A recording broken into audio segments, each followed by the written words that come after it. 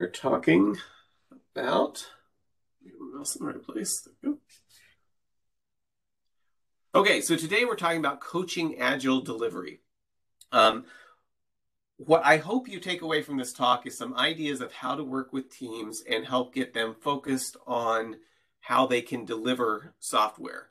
We're going to look at how delivery is, why it's important to Agile, and then go through some aspects. I think I've got like 6 points I want to touch on related to delivery. And then also think about how those, and then some questions to ask. So some ways that if you're working with teams, you can ask questions that will help lead to more of a focus on or a good focus on how you can actually deliver agile software. Okay, so this is interesting. Most people learn to type on a typewriter. Of the people that are interested, at least of the people that are interested in coaching agile delivery, and then spread across on some of the other computers here. I was just curious about that today. Here's what we've got coming up. Today we're talking about coaching agile delivery.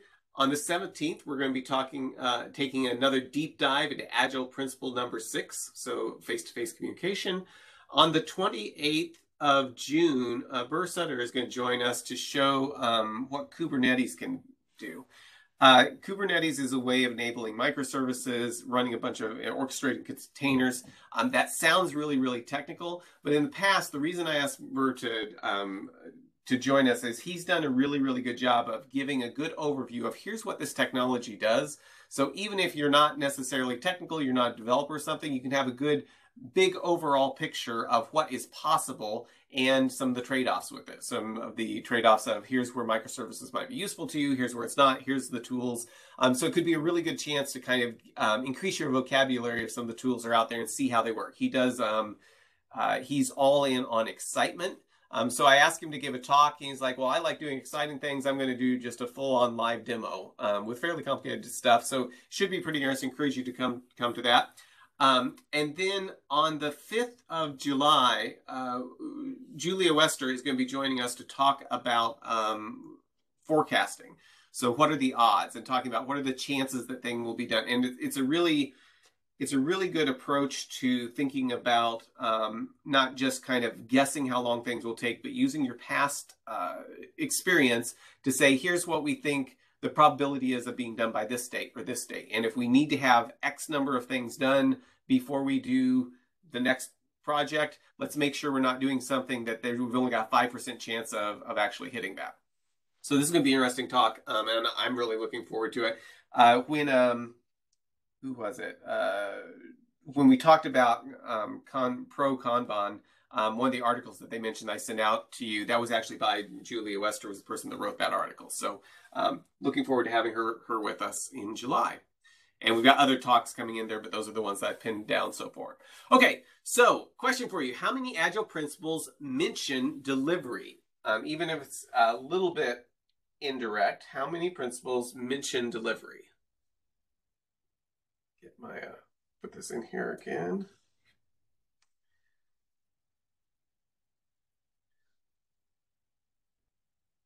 So I see we've still got some chats about typewriters.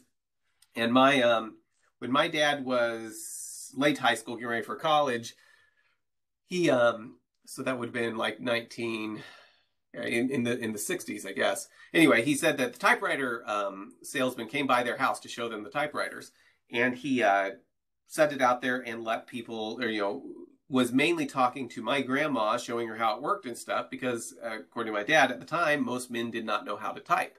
And so he kind of was addressing everything to my grandma. But my grandpa did know how to type. And he was like, well, here, no, I want to use it. Had to kind of shift the conversation because he knew how to type and he wanted to see how it worked. And then they eventually bought the typewriter. I think he still has it at home. I remember growing up playing with it a little bit. Probably doing horrible things to the keys, hitting them all at once. Okay, how many Agile principles mentioned delivery? So we got 2, 4, 6, 8.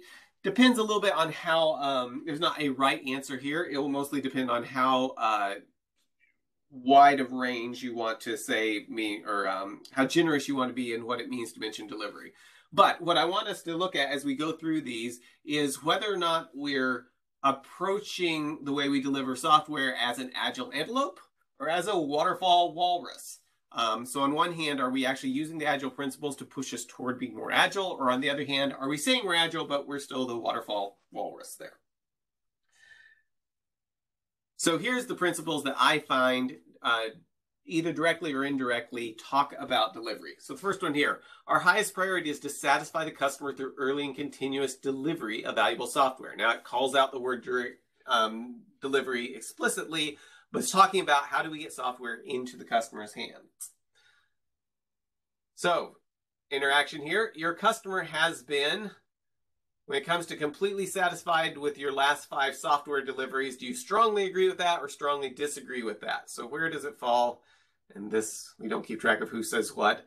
But this, I like this because it kind of gives us an idea of where people are following as it averages out. And we're doing the last 5 software deliveries because the last one may not be indicative of how we're doing overall. So it looks like we're, let's say, we got 104 people on. We got 27 people that look like are participating in stuff here. The link should be in the chat, so I encourage you to do that. If somebody wants to copy and paste that in, that would be great. But it looks like we're averaging about 3.5 towards strongly agree. But we've got a wide range. It doesn't look like anyone says they strongly disagree. So most of us are at least not completely dissatisfied with what they were given. But this is the type of thing that principle is focusing on, is we're delivering software to try to satisfy the customer.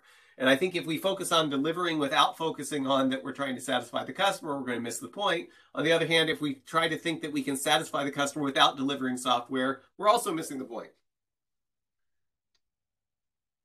Deliver working software frequently from a couple of weeks to a couple of months with a preference to the shorter time scale. So this is the second Agile principle that I see as being related to deliver, because it mentions the word deliver. And it's once again in how do we actually get stuff into the hands of the customer? How do we deliver software? So how frequently do we deliver new features to our customer? So on your team, do you deliver every day or every year? So take that slider and drag it to wherever you think is appropriate. And there's not really a clear measurement for, I think you've only got five options. So is it closer to every year or closer to every day? Maybe right in the middle is going to be a few months.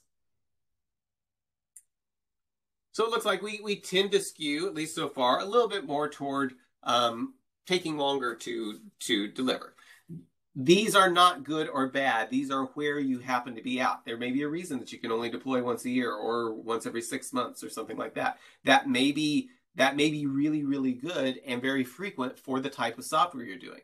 On the other hand, our Agile principles should say we should be trying to deliver more often and getting stuff into the customer's hands sooner so they can get value from it. Working software. Okay, third principle. So we were counting these up. We had 2. This is the third one, I believe. Working software is the primary measure of progress. So this one doesn't mention delivery explicitly, but it does say that the software, what we want to measure progress as, is working software. And if we have software that runs just fine on my machine, but no customer can use it, I would argue that's probably not a very good definition of working, because it's not actually doing any work just sitting on my machine. So I would say to actually achieve this, to achieve working software, in order to measure progress, you're going to have to actually deliver something. That's inherent in the idea of actually getting software to do work. So that's the third one. Okay, fourth one, simplicity. The art of maximizing the amount of work not done is essential.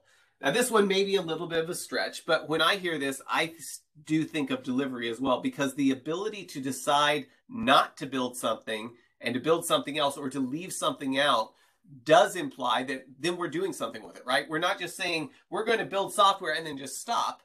If we cannot do some piece of work, then it means that we're able to deliver something. So like I said, this one might be a little bit of a stretch, but I think it does kind of get to that idea of we are delivering software to the customer. Because if we don't do something, what does that let us do? Is it just we're going to stop working? No, we're going to maximize the amount of work not done so we can actually deliver something to the customer. Yes, do only what needs to be done expedites the delivery of value. That's a great way to word it. That's great. Okay, So those were the four. So I came up with four principles. If you, depending on how you read it, like I said, the goal isn't to make you say, oh, it's exactly this number. What I want us to do though is think about the fact that delivery is inherent in a lot of the principles. There were four. I think there were four there. There's probably more depending on how you want to look at it, but it's a very, very important part of the Agile principles.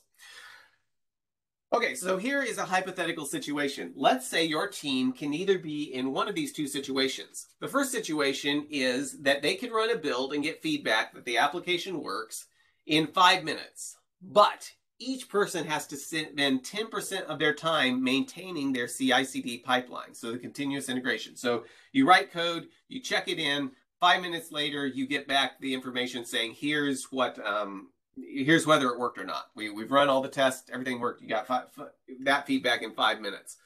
But the team has to maintain all the infrastructure to do that themselves, and that takes them 10% of their time for each person. So each person is spending 4 hours in order to keep the pipeline working at a point that they can get this 5-minute feedback. So that's each person spends 4 hours. Now, anytime they do a build, they get the 5-minute feedback, but they also have to spend 4 hours a week at various times of people maintaining this, keeping it working, and things like that. The other situation is it takes 60 minutes to get the feedback from a build, but 0% of their time maintaining the CI/CD project or the ability to do their build and delivery. And meaning somebody else is actually managing that for them. They don't have to touch it. There's another group managing it. The thing that kind of inspired me to start thinking about this was there's a project I'd worked on that the team had managed the CI/CD process themselves. And so there wasn't an external team providing this for them. They were managing it all like down to the server level on their own. And it took time. It was a huge investment for them. Later on, that project moved to a different set of developers, and those developers had made the comment that, man, we wish we could give all this stuff of maintaining this the CI/CD pipeline to someone else. I wish we didn't have to worry about that at all. And I think they made some efforts toward trying to do that. I think they still managed quite a bit of it. But it was a very, when they made that comment, I thought that's interesting. So I went back to the first team that had done it and said, hey, how would you have felt if we were able to hand that off to someone else? Like to someone else who was maintaining all the CI/CD in the build and all those pieces of things. And after checking with several of them, they said that would be really nice, but we probably wouldn't have been able to deliver the application the way we did, because actually making that investment and us being able to tune it to exactly what we needed, they said that was a very important part of us being able to deliver the application on time. And this was interesting to me because there was that kind of difference in opinion from the team that had built it and had seen the value with it, and the team that was then kind of having it handed to them to work with, that felt they would rather give it to someone else. So anyway, that conversation I had with some people some time ago. And so when we were thinking about delivery, I thought, well, what if we kind of sketch this out? Let's create these two scenarios. So these two things, 5 minutes feedback, but 10% of your time. Now, I can tell you developers are not going to enjoy spending 10 minutes of their time trying to deal with continuous integration every single week, spending 4 hours a week on it, every single person 4 hours a week. This looks a lot more attractive, but it's got slower feedback. So just think about your developers. Which would your team probably prefer if you had to choose one of those two things? The 4-hour pipeline work per week, but you get 5-minute builds, or 0 hours pipeline work per week, but you get 60-minute builds. And there's not a right or wrong answer here. We're going to look at kind of graph this out to show what the trade-offs are in this. And so go ahead and vote for what you feel, just your gut feeling. Like I said, there's no right or wrong answer. What I'm wanting us to do, though, is think in terms of what it actually enables our delivery. And depending on various factors, one of these might be better than the other. And it's not like one is clearly better than the other. It depends on your situation. But if we go into one of these things just assuming one is better without actually thinking about our situation, we might not end up in the best place for our particular team. Okay, let's see. Oops. And I'm looking here. Okay, there's some people that have joined that can't actually chat in the meeting. I see we've got a lot more people on that are actually, over here, participating. If you go to Menti.com, if for some reason you can't see the link, go to Menti.com and type in that number. Then you can participate in the chats or in the polls and stuff. I encourage you to do that. I think it's a lot more interesting when you get to actually participate with things. And it's more interesting to me because I put a lot of time into getting these working, and so you'll make me feel better. Okay, so here we're going to graph this out. Like I said, there's no right or wrong answer here, but here's we've got the number of hours, and there's the number of hours each person's going to spend on something. We've got the number of builds per week. Excuse my writing here. I was going to do this live, but I couldn't switch back and forth between them, and probably would have been more sloppy. Here's the number of builds we're going to do per week. So let's go ahead and graph this first thing on here. We start with 4 hours. Excuse me. So right here with that first situation where we were saying that they get the feedback in 5 minutes, they start with 4 hours. They're always, each person is going to spend 4 hours a week on waiting for the build. Then each thing they do incrementally, each build they do is 5 minutes. So as we go over here, I think this over here is 12, and that means we spent about an hour on waiting for the build. So this line works about here, but it's pretty high. We start pretty high. We're spending 4 hours. We do one build each week, and each person spends an hour for that one build that they do each week. So that is a line. It's a pretty big investment. It doesn't have a high growth rate, but you know, this may be good or may be bad depending on how often you're building. So now let's graph the other one, and this one starts here. We're going to spend an hour waiting for one build a week, 2 hours waiting for 2 builds a week, 3 hours waiting for 3 builds a week, and on like this. So the amount under the graph, under these graphs, represents what the wait time is. Let's see here. Okay, yes. So the point I want to make with this is if we're delivering very infrequently, the waiting for an hour probably makes perfect sense because this is a lot less time. I may wait an hour, but I'm only building things once a week. Well, that's fine. Now I didn't have to make this investment in maintaining my pipeline and it being something that the team does themselves. However, once we get to the point where we're, let's see, 1, 2, 3, 4, once we get to where we're doing 4 builds a week or so, we start getting break even. Once we get to 5 in this particular scenario, it might be more worthwhile for the team to actually maintain that themselves if they're able to get that much faster feedback by tuning it to do exactly what they want it to. Like I said, my point here isn't to say this is the situation you find yourself in. My point here is to say, make sure you think about what situation you actually find yourself in. Because when we're thinking about what it takes to actually deliver code all the way through into production and get it into the hands of the users, things like this really, really matter. If I'm needing to build, what would this be? Maybe 12 times a week, 15 times a week or something like that, or even more. I'm now going to spend a huge amount in my development time just waiting on the build pipeline because it takes so long. And it might have been better to shift the way I was thinking about my investments to where I may be putting in more time for fewer builds, but a lot less time overall.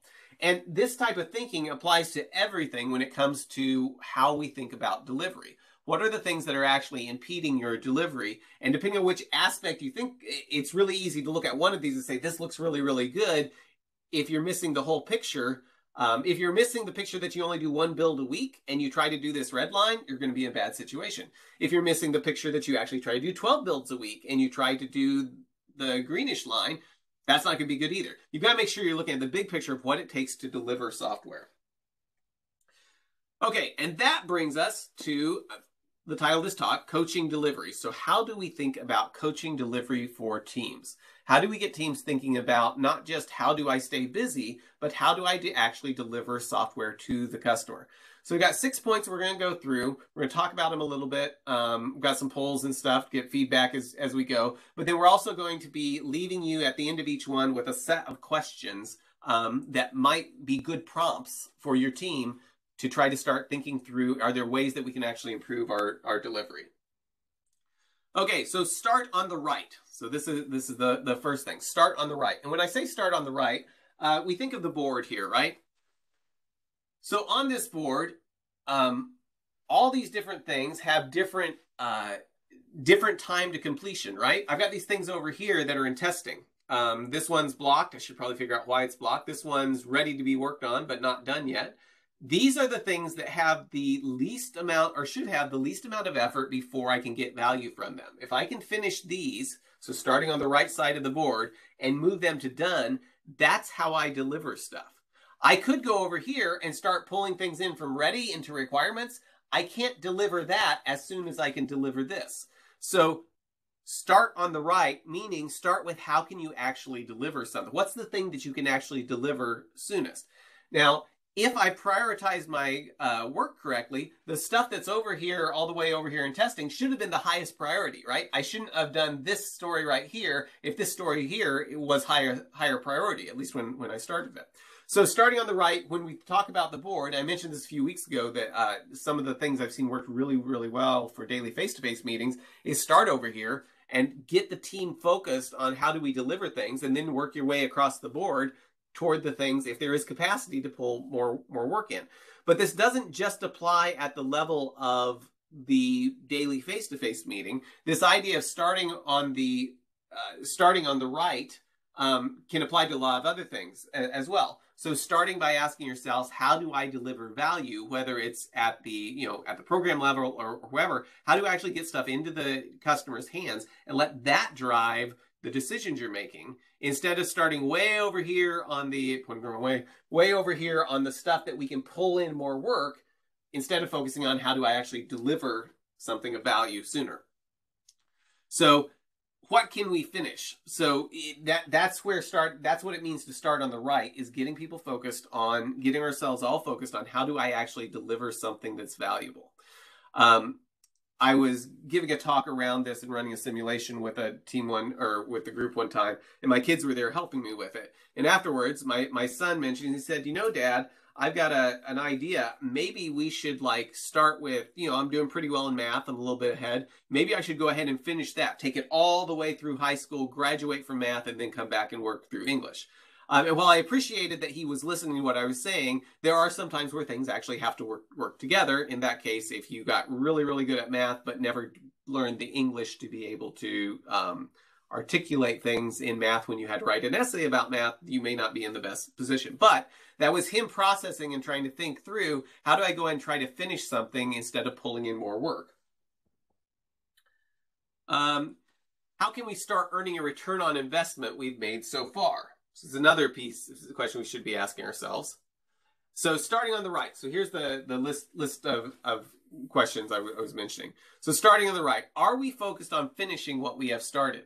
A team I'm working with currently, that's one of the questions we're trying to really ask ourselves to try to get more flow moving through the system, is making sure if there's anything we can do to get something across the finish line, we work on that before we start pulling in more work. And it seems like a very subtle thing, but it's very easy to pull in more work. An example I'll show you in a minute of a project my company's been working on for an internal tool, and it's interesting experiencing this as the customer, because it's really easy for me to try to shove more work into it rather than trying to start taking advantage of what I have. Next question. If we get halfway through a sprint and everyone stops working, will we have completed the most important things? Now, hopefully that doesn't happen to you, but that's a good question for yourself of, am I pulling stuff across or into, am I starting to work on stuff because it's the most important thing that I can deliver for the customer, or is it because it's something that I really, really want, or other thing, it's the cool thing, it's the new thing that we don't need to go live, but it's how we help justify doing the rewrite of the system. What is the inventory value of work that hasn't been delivered? So when you finish code and you get it ready and it hasn't been delivered there, it's like inventory sitting on shelves that isn't earning you any value. The way you get value from it is you deliver it to the customer. What is easier for your team, to start on a new story or to finish the story all the way to production? So there's no right or wrong answer. This is just what your experience has been in your team. And teams find this different. I find, for me personally, it's really easy to start on a new story and not go ahead and finish stuff, because it's always, well, this is done, I've got the next thing. But if I'm focused on the return on investment I get, I'll probably tend toward trying to make sure I finish work. So this can be a good thing to ask your team, like say, which of these are easier? And if everybody says it's easier to start a new story, we probably should ask ourselves, is that fact that's easier maybe driving our behavior in a way that's not producing as much value as quickly as we could? Are we really delivering for the customer if this is what we're saying is easy for us? And it's not bad for people to be honest and say this is easier for us to do, but if it's driving behavior that's not letting us deliver for the customer, that might not be a good thing. Okay, next point, emphasize the definition of done. So, question for you, does your team have a definition of done? So meaning, do you have something where it's either formally written out or mostly informal that you say, these things need to happen before we can say something's done? And for a lot of teams, it's like, this is what has to be done before we will demo it to the customer or before we will move it across the board in a way that will show that it's completed. So we've got a lot of people that have a very explicit definition, a lot of people that have some type of definition, even if it's informal, and we've got some people that don't have a definition. And I guess most people in this, they may not have talked through it, but there's probably some sense the team has of what it takes to finish stuff, to say that something's complete. The reason that having a definition of done is so important is that if we don't have a good way of making sure that something's actually, if we don't have a good definition of done, it's very easy for there to be hidden work that sneaks into things. So question for you, what is the most important thing on your team's definition of done? So if you have a definition of done, or if you've got an informal one, or if there's just kind of a general understanding, what is that one most important thing that you, from your perspective, that helps the team? So automated testing, you got to have automated testing as part of your definition done. That's a great one. Deliverable, it can actually be given to the customer. The customer is satisfied. That's a good one. It meets the acceptance criteria. Yes, if you're producing code and it works, but it doesn't do what it's supposed to, that's no good. Working software, that's great. So none of these are correct or wrong or anything like that. These are just the types of things that people have on their definition of done. The value of having these types of things is it helps make sure that you're not hiding work in ways. If you've got something that you need to take to production, and production requires that it meets these certain security requirements, and you say it's done, and then you go to try to deploy it to production, and your security person says, hey, you can't do this, you haven't met these security requirements, those would probably be good things to have in your definition of done. Now, the definition of done can evolve over time, right? When you're starting on a brand new project and you don't even have a production environment, your definition of done might not include some things that it will have when you get to production. And we'll talk about the importance of getting to production here in just a minute. So these are all great definitions. I'll move on to the next slide here, but like I said, there's not like that there's something that the important part of that is making sure that you're being intentional about what you're saying it means for something to be done. Because it's really, really easy to get into a situation where you're like, this isn't really done, but we're going to go and say it's done and start getting all this hidden work that has to be done before you can actually deliver it. And this is particularly true if you're not in a situation where you can go to production yet. When you can actually go to production, it's usually easier to have a definition of done because there are often change management things that will prevent you from going unless you have certain things done. But I have seen places that say they agree that automated testing is good for them and they want to do it, but every story seems to get through without automated testing because they're not really enforcing that on themselves as saying this is what we're not going to deliver this unless it actually has it. Okay, so questions to ask your team about emphasizing the definition of done. So asking your team, what does it mean to be done with something? What does that actually mean? What does it mean to be able to say there's no hidden work left in this? Or there's as little hidden work as we possibly could have? How much work is left to do once we say we are done? So if we say that we're done with something and it's only been tested or run on a developer's computer and we say, okay, it's done, well, there's all kinds of work that's going to happen before it actually gets into production and gets to the user. That's probably not a great definition of done is just on the developer's machine because there's so much work left to be done. Is our definition of done growing as our capabilities grow? So this is where I was talking about going through different environments. If I can just get to my dev environment, I may have some things that it makes sense to leave off the definition of done, particularly if I'm working to get to that QA environment, which is then going to broaden my definition of done. A definition of done that I see people use that's been pretty useful is say, we've deployed this to the highest environment we have available. So if you don't have production yet, then it means whatever environment you do have, you've gotten all the way through the environments up to the highest environment that you have available.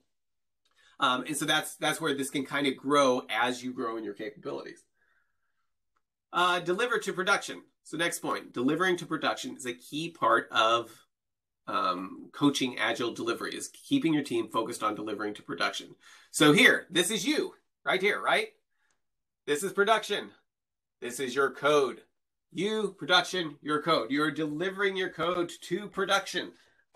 Delivering your code to another environment that the user cannot actually use it in production is not the same thing, does not have the same level of making sure everything's done and or level of getting value from it. When did your team last deliver to production? So there's nothing right or wrong about any of these questions, but just asking, when was the last time you delivered to production? Was it in the last week, last month, last quarter, last 6 months, or last year? And there's no way to compare across teams. If you're delivering the software for the space station and you delivered last year, that might be very, very rapid. If you're delivering software that shows cat videos on the internet and you did it last week, this is probably a whole lot more effort than doing the cat video. So it depends on what you're delivering. But these are the types of things you want to ask your team, is get the team thinking about, when did we last deliver to production? Are we actually taking things all the way through to where we can get value from them? So example of this, I am working on a new site for the Agile LnL, a way to kind of manage the events. I'm using Google groups right now to send out the invites and stuff, and it's working well, but I'm trying to get some other capabilities that I can't do with my kind of cobbled together thing that is working, and it's in production, and it works well enough that 115 or 120 of you all showed up. So I'm getting value from it. But we're making on this making this new site, and we were doing some development on it. And one of the things we tried doing early on, because I practice what I preach, right, is let's take this, get this deployed on the production server. Even if it's very, very minimal, there's not even a way to subscribe, but it's just going to list out the events. I'll show you an image of it later. List out the events that are coming up.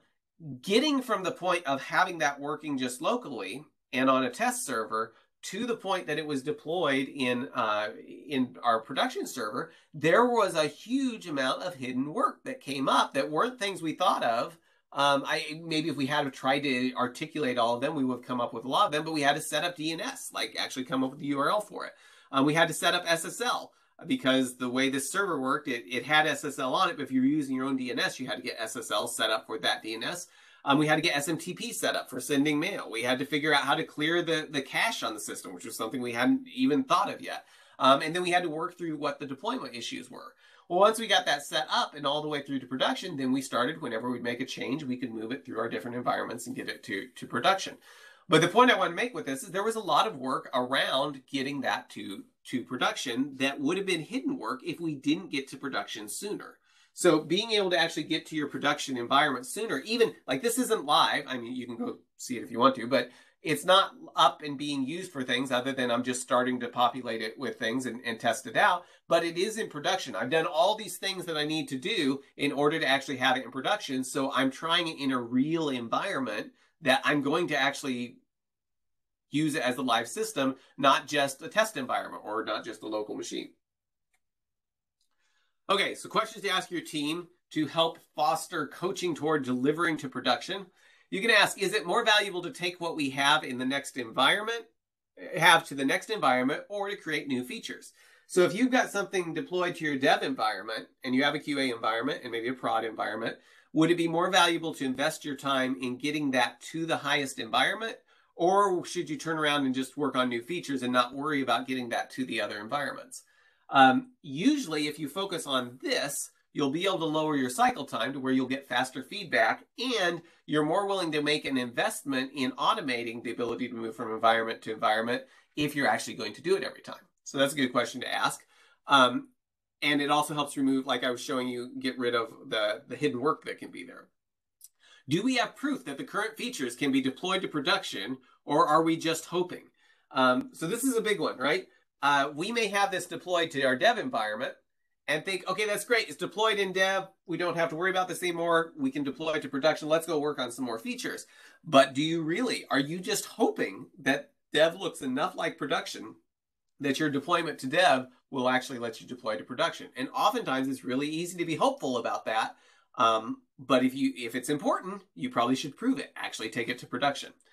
And then what is our cycle time to get to production? How long does it take us from when we start working on something to get it all the way to production? Because that's going to become very important. If that time is too high, it will push us toward not actually taking things all the way through because it's expensive. It's hard. If we have that time really, really short, it's easier to say, hey, I made this very small change and I can take it all the way through to production where we can prove that it works and start getting value from it. Next point, deliver things that delight the customer. So I ran across this picture, and I think this is a good, what came to my mind when thinking of delighting the customer. We've got a little girl, she's got a present, she's about to open it, and she's saying, please be a pony. This girl may be delighted with whatever's in the box, but it probably is not a pony in the box. But I could tell you, if you gave this girl a pony, she would be very, very delighted with what she was delivered. So delivering things that delight the customer. So questions to ask your team to help encourage a focus on delivering things that delight the customer. Does our customer have any idea what we are demonstrating to them? So this comes to the idea of delivering working software, but working software that actually does something to for the customer. If we deliver our software in slices, then it should have stuff that has user-facing things, that the customer can actually experience it, even if it means we had to build out some of the database, and maybe the customer doesn't really understand how the database works, but they do understand how it works all together and what it provides them. If you start delivering things across like this, like we're going to deliver a database to our customer, the customer may not have any idea other than a vague thing of what they're actually being given. This is where it can be very, very important to focus what you're demonstrating to the customer, that you're delivering to them, on things that actually have business value and business meaning to the customer. If the customer doesn't know what you're trying to say you're delivering into production for them, you may need to think about how you're slicing your work to make sure you can deliver things that actually delight the customer, even if it's a very, very thin slice of something. Are we working slices that have clear return on investment to our customers? So just a refinement of the same question. And how many things will the customer be able to do after this sprint that they couldn't do before? And if the answer is there's nothing they can do because we were just working on runway or stuff to get ready for what we're going to do later, if that happens sometimes, you may not have an option, but that doesn't let you deliver something that delights the customer. And you want to make sure you're getting to those slices all the way through so you can make sure you're delighting the customer. Measure progress correctly. So there's a couple Saturday Evening Post, some artwork from Saturday Evening Post that I thought kind of came to my mind when I thought of this. So here we've got somebody right here.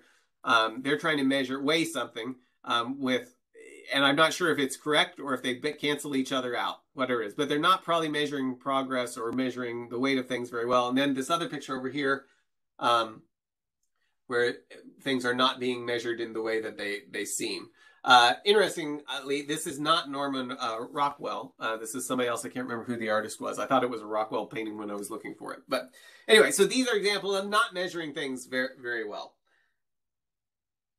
So how many of you have been on a project where you project this, right? We've got 100% completion of the project, and then we've got time. And so we have this idea that as time goes by, we will get closer and closer to 100% completion. And it's going to be kind of this linear growth like this. But then what ends up happening is something that looks more like this, right? It's like, oh, look at all this progress we're making. We're making great progress.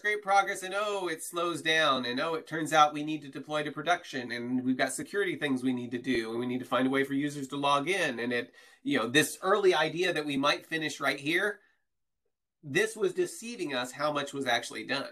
So you want to make sure you're finding a good way to measure your progress that doesn't give you this misleading idea that you're making all this progress and then it flattens out. Because, I mean, I've seen some that come up and then actually go back down because they discover all the stuff that actually needs to be done. So we want to avoid situations that do this. We want a smooth line. Even if it's below this right here, we'd rather have a smooth line that actually shows how much progress we're making than a line that makes it look like we're doing really, really good, but it's not good at predicting where we're going to be. Ideally, if you can get something that's really, really slow and starts going up like that, that's great. But a smooth line is what you want, not something that bends and makes you think you made a bunch of progress that you haven't actually made. So think about this. When we're thinking about predictability, what are the chances that the last 10 stories you finished will have a week or more of hidden work? So the last 10 stories that you, whatever your definition of done is, you've finished, are going to have a week or more of hidden work across all 10 stories. And this depends a lot on what your environment is, where you are in your application. But what I want you to do is just think about that and say, if there's like 90% or greater chance that the last 10 stories have a week or more of hidden work, what does that tell you about the predictability of how much work is done? Like, what does that tell you about where your tell you about how much of the project is actually done? And if it's really, really high, that probably means you don't have a lot of confidence that you've done as much as you think you have. Like I said, no right answer, but these are things we should be thinking of. So measure progress correctly. Are we measuring technical steps as progress or working software that provides business capabilities? It's really easy to focus on technical steps of we created a database, we set up this, we set up the CI/CD server, whatever. And those things are very, very important. But if we're using those to say, and now we're 5% done with this project, that's probably not a good measure because it's not the actual software that provides business capabilities. All those things are there just to support the business capabilities. And if we can build some of that into each business capability we deliver, we're going to have progress measured in a better way that reflects where we actually are. How much hidden work remains? If it is hidden, we probably don't know, right? So that's kind of a silly question, like how much stuff do you not know? But the idea of just guessing based on the past, of saying, you know, the last 10 stories that we did, here's how much it had a week of hidden work, that might tell us something about how we need to do our work. But how much hidden work remains, or how much is unknown about the work that we've done so far? Are we measuring code that we might be able to get to the customer as progress instead of code that we actually delivered? So in other words, are we saying that we've got progress because we created this code, or are we saying we had progress because we gave it to the customer and they were happy with it and said it did what they wanted? Those two things, the idea that we might be able to deliver it someday, is not the same measure of progress as saying we gave it to the customer and they're using it to do their jobs. Embrace iterative improvements. So the idea of delivering something before you deliver everything. And that can be a very hard thing to do. But if we're focused on giving stuff to the customer, we should be very willing to give them part of what they want, hopefully the most important part of what they want, before we give them everything that they possibly want. And you've probably seen this example, the idea of a customer says, I need a car. You say, well, where do you need to go? Well, I need to go down to the end of the block. Okay, well, let me give you a skateboard and you can start exercising that, going back and forth. And then they say, how do you like the skateboard? Like, well, it works good, but I also need to go to school. Well, what can you use a skateboard to go to school? Well, the school's a little bit further and I'm not too stable. So for that long of a ride, I might fall off. Well, let's turn it into this. We'll turn it into a scooter. Now you can go a little bit further. It's a little bit more stable, and now maybe they can go to school, which is a few blocks away. Well, how's that working for you? Well, this is great, but now I need to go to the store. I need to be able to carry stuff back with me. Well, what if we give you a bicycle? Okay, well, but I want a car. But can you get to the store with a bicycle? Okay, we'll rework things and give you the bicycle. Well, now I need to go 50 miles. Well, that bicycle might not work very well for that. What if we put a motor on the bicycle? Now you've got a motorcycle. And these iteratively of giving them something to do. Now, we may come to here, and they may say, that goes everywhere I need. There's no sense investing in building a car. Or they may say, where's the next place you want to go? And they say, we want to go to Hawaii. Well, the car's not going to get them to Hawaii. That may be what they thought they needed, but as you actually try to solve the next iteration of what they need, you may find they need a boat or plane tickets or something like that. Or you may very well find that they do need a car. Now they need to drive hundreds of miles and take their whole family with them, and then you can grow it into a car. But this idea of iteratively delivering things, while it might not make sense if you were trying to bend metal and rubber, in software, this is a lot easier to do. And there's often resistance to this with the idea that there's going to be rework on some of these things to get from one thing to another, but we're dealing with code, not concrete and not physical materials. And the value of getting the feedback and getting it in front of customers is usually much, much greater than we give it credit for. Okay, and here's the example I was talking about. So this is the Lunch and Learn site that we're working on, of trying to get this and actually iterate. And I know for me, my tendency was to, when we were working through developing this, was, okay, Yeah, it's easy to make a list just that shows the people that are coming up, but what I really want to do is deal with the way that we send out invitations. And I had to come back and say, no, I want to do this iteratively. Let's just get a list in a way that somebody could come to this page and get this added to their calendar. The other stuff, we're going to build this other stuff into it, but first let's get to the point that we can deliver this particular thing. So we've been working toward that. It should go live here soon, and we can start using it in this small iteration. But I can tell you that from my perspective, this was really hard to do because my tendency was to try to take on more and more scope to solve all these other problems. It was a good experience for me because I'm having to go back and say on my own stuff, I really have this tendency to try to do less iterative, and I had to really work hard to make sure I was doing it in an iterative way.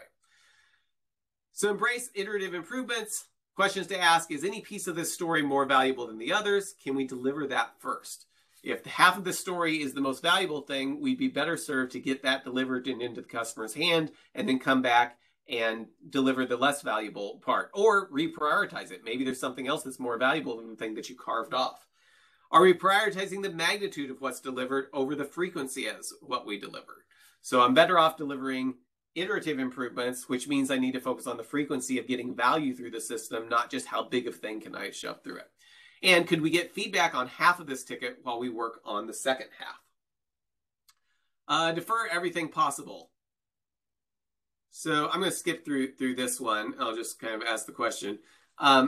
If we defer stuff, it means that we are focusing on what not to do today, which means we can focus on something that it is not possible not to do today. So in this, I've showed this slide before, and it kind of lines up with the skateboard mindset. But if I start out by working on, let's say I'm replacing an existing system, if I start off by creating new features, I've got a new feature, and then here's something that I have to be able to deploy to production, then new feature, and then this is the thing I need to be viable as a system of record. I can do this sequence in a way where I don't defer anything. I do whatever I want to do next, but then I can't go live till I get over here to get the system to actually work. Or I can do it in a way that lets me start off with getting to the point that I can demonstrate just the minimal rudimentary functionality. And then I get enough built, maybe I add security, and now I can get to production. And then I get enough built that I can actually switch to this and make it the system of record. So if you think about my the event manager thing that I'm making, eventually I'll get to the point where I can start using it for that and sending out invitations from it. Right now, I'm kind of over in this part of it. And then I can take, eventually I'll get to the point where it achieves parity with what I have today, and then I can add new features to it. But if I take this approach down here, I can actually start using it, getting feedback, and getting return on it sooner. Where if I take this approach up here, I've got to wait till the very end before I can do anything with it. So questions to ask on deferring everything possible. Everything we choose means not doing something else. So anything we choose to do today means we're not doing something else. What are we choosing not to do? Are those things more important to us? If I choose to do A today, it means I'm choosing not to do B. B might actually be more important to us in the big picture and in terms of return on investment. Now, the question to ask ourselves, will our future selves be happy with our sequencing? And is there any possible future where we could go live without this story? I particularly like this last question. Is there any possible future where we could go live without this story? Because if there is, we should do the things that we say, no, there's no possible future we could go live without this story.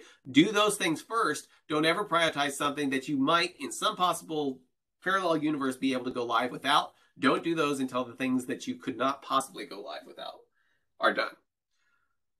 Okay, so in summary, sorry I went a little over time. This was a new talk, but start on the right, emphasize the definition of done, deliver to production, deliver things that delight the customer, measure progress correctly, embrace iterative improvements, and defer everything possible. So I will move to this. Please go ahead and take the time to fill out the feedback. This is helpful to me because it's the first time I'm giving this talk. I'd like to hear what people thought. Sorry, we did go over time. You can do that as you go. I am going to switch over and show if there's any questions and answers people had about this, and I'll stick around for a little while. Thank you so much for coming. Please do fill out the feedback form, though.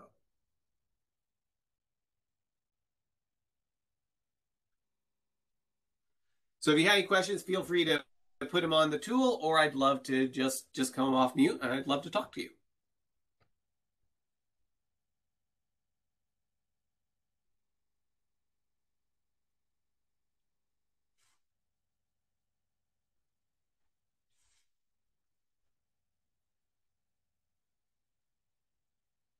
in a lot of situations, it seems like it might be hard to convince the customer that they should be satisfied with the like getting smaller pieces of the end product. Thoughts on this? So, a situation where you've got a customer that's kind of like, go build it all and come talk to me when it's all done. Okay. Exactly. Um, I I think so. I have experienced that, and I think some of it comes from people that are used to, if you're used to off the shelf software, like I want Microsoft Word. You don't go out and you don't build Word for them. They get Word and it's like, okay, I've got everything that I just asked for or what I think I wanted. And if you're used to dealing with off the shelf software, the idea of custom building something is very different. If you think about like with a house, if you go to buy a house that's already made, it's not like you need to make 1,000 decisions about it.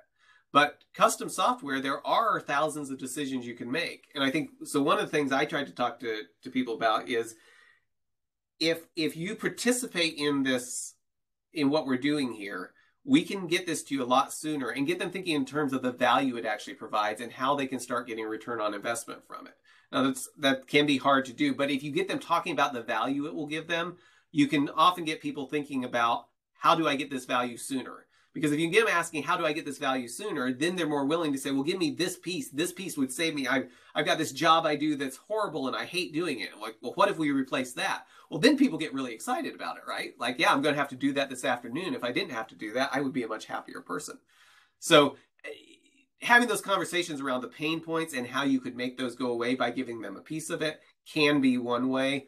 But yes, it's hard conversations to have. Good question. Any other thoughts or comments? I have a question. Mark, I've seen Uh-huh. your video about the MVP with the scooter and the skateboard. I really love that video. You had a different graphic up with those, I don't know what you'd call them, kind of the rectangles with the different colors based on what type of work it was. And you showed if Right. you do all this different work layered in, you have to launch at the end versus in, halfway through. I was just curious if you have any plans to do a YouTube video on that graphics. I really loved what you said about it. Oh, I probably should. I'm behind on my YouTube video posting schedule, but that's a good idea. Thanks for the feedback. I will try to do something on that. That's a very good idea. Thank you. And I'm looking forward to the new site. Oh, thanks.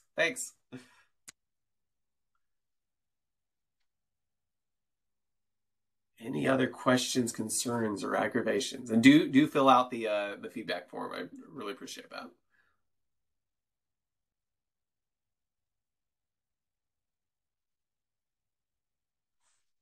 Let's see. Make sure I'm not missing anything over here.